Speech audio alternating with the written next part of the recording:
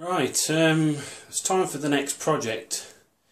This one's going to be more of an experimental project because there's going to be a lot of scratch building to go with this.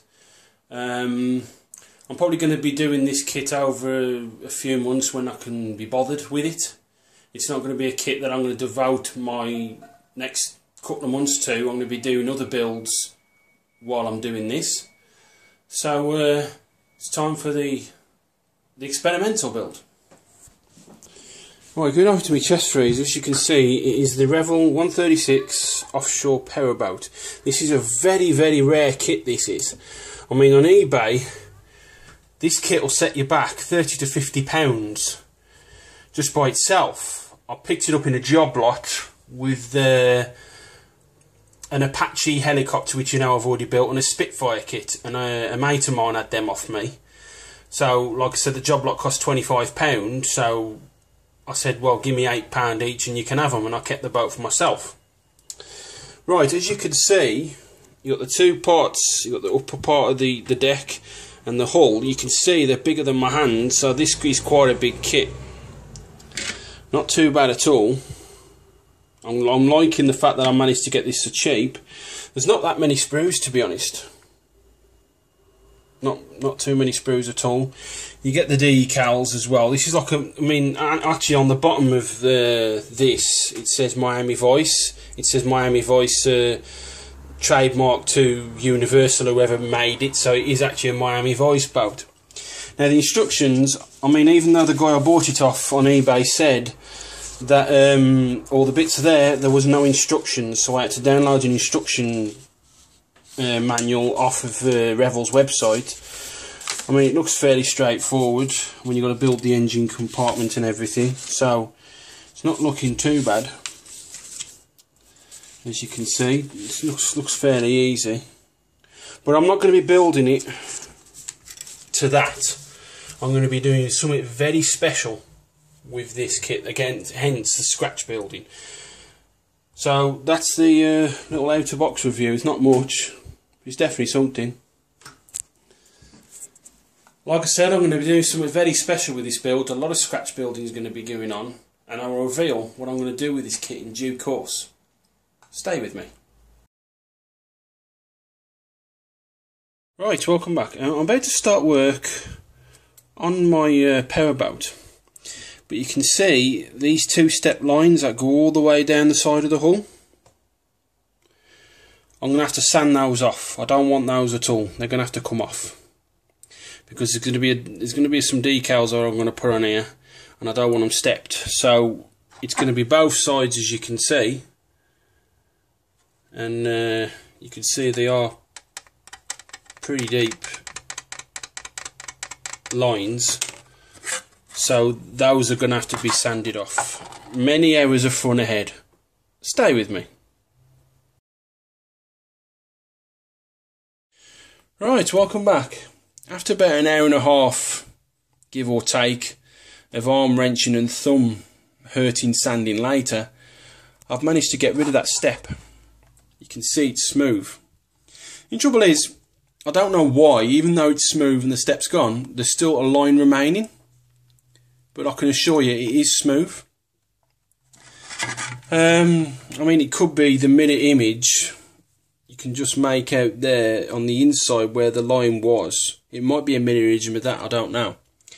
Apart from this side here at the front, towards the point, you can see that I've rubbed a bit too hard and there's a bit of a small channel. Nothing too major. I'm just glad where I need to put the decals pretty much from there to about here that it's smooth and there's no step. I'm really chuffed with the results. Not bad at all. Stay with me. Right, work continues on my powerboat. Now, I want to put a roof on the top of my powerboat to make it look more like a racing boat. So basically, my son had bought himself some headphones off the internet, and it came inside the box with this like clear plastic blister pack packaging, and had a nice big sheet. So that's the remnants of the sheet, and I've made myself a roof. Also, my son, as part of his gaming course, he made himself a trading card set. So we got this really thin card, as you can see. and he had a bit left. And measuring on my powerboat where I want everything to go, I made a template. So in my template, I stuck everything together with some normal household masking tape, and then I got my piece of flat blister pack, and then basically drawed on my pencil my roof, and then with my Swan Morton knife, I scored very lightly where I'd put the pencil marks and started to fold it in one piece. As you can see, it's worked out really well. The trouble is I've had to cut out the centre piece because the centre piece, it was too big. So basically I've drawn some lines on me powerboat there on the main top part, and as you can see, that'll go on there eventually, and then that'll squeeze in. And then the centre part, I'll have to measure it with my vernier. I picked this up for about £3.85 off eBay, and then I'll put me 2 measuring prongs in there to get an exact measurement, and then just whack it back in.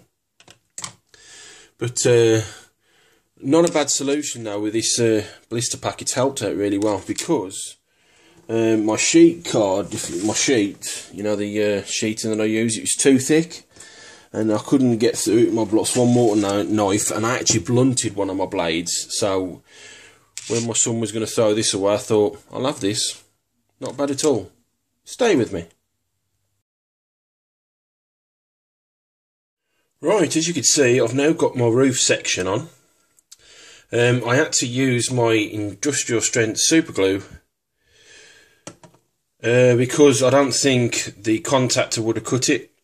So what I did is I got the super glue, ran it all the way down on the edge of the clear plastic. I also, once I put that side on, I managed to get some on this lip here, managed to get some of that on there as well. I then glued some there, put some of the glue there, and then using my tweezers to run it up and down and get it slightly inside as well, and then ran the super glue all the way out there as well on the bottom of the plastic and on the lip. I mean, it looks a bit messy, as you can see. I mean, I'm obviously going to sand on the outside part. I mean, I'm not really bothered about the messiness on the inside because once this is all primed, you're not going to see it anyway. So that's my first section of roof done. Stay with me. Right, work continues on my powerboat, and as you can see, I've put the 2 rear sections of my scratch built roof on.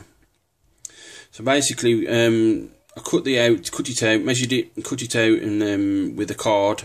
Couldn't get this angle right, but eventually I did, and then cut the blister pack out, glued it to that lip, and glued it to that back edge there. Once that dried, I then cut out a bit more of the sheet, so it would go half on the front section, half on this rear section, and then made it a little strengthener. On the rear section, on this side, sorry I should say, on the rear section, I used the same bit of cardboard, but it was slightly out. I think it's on this back edge. So what I did is I glued it to the lip, glued it there to about here, and then what I did is I made another little strengthener along with that one as well, and it filled that little bit of a gap in, so all I've got to do is just put a bit of filler in there. So that's that. Now for that front section here where I've got to put that extra bit of piece in, what I've done is I made a couple of strips out of me thin sheet plastic and then glued them to the inside, so it brings this across, so it gives that front section plate something to actually lean on, because I don't trust the glue to hold it just on those edges. And it's not too bad. I scored there and there with a line so it would like bend slightly, and then just glued that in. I've also done it on the rear section as well, because I've measured my plate out.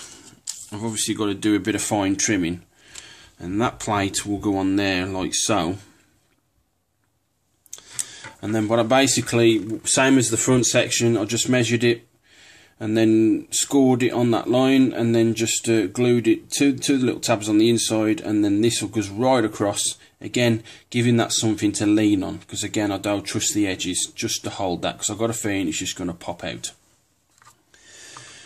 But even though I've only been working on this every so often, pretty much when I can be arsed, the progress ain't going too bad. Stay with me. Right, welcome back. Work continues on the powerboat, and as you can see, with all the tape, I've put the front section and rear section plates in now. With the front section, the top edge went in really well, actually popped into place. Just put a bit of glue there around the edges and on the strengtheners. And the only problem is at the bottom it wanted to pop out, so I'll just put a bit of tape in while the glue dries. On the back plate, again, round the edges on my 2 strengtheners at the back here and round here. But the only trouble is I'd cut it a bit wonky, as it were. The angle wouldn't meet it 100%. It was like a triangle shape there. So what I've done from underneath, I've got a little piece of the clear plastic, scored it, and then just put it underneath. You can see the 2 bits of tape holding that in. So when I fill that in, the actual filler will actually hold in. That bit of plastic will hold it in, and it won't fall into the interior. Right, now comes the hydrofoil stroke thrusters, whatever you want to call them. I made them at an angle, made a little cardboard version, and as you see, that will go on the back there like that. So basically I've done an edge that's 20, 2 10s and a 15. And then there's one I've made earlier, as Blue Peter would say. I'm just waiting for the glue to dry on that. You can see I've measured it all out, but what I've done is I've added an extra 5mm. So when I fold all these on each other, it'll have a little gluing tab that'll go on the inside, and then that'll hold everything together. As you can see, you can probably just about make it out there. It's that little 5mm section. These tweezers actually don't open unless you push them together. So I'll just wrapped a bit of tape around it, and that tweezer holds all that in. So just waiting for that to dry, and then I'll put this one together, fold it, and glue it all together, and these will be ready to go onto the side of my powerboat. Stay with me. Right, welcome back. As you can see, my 2 hydrofoils are on now, both sides.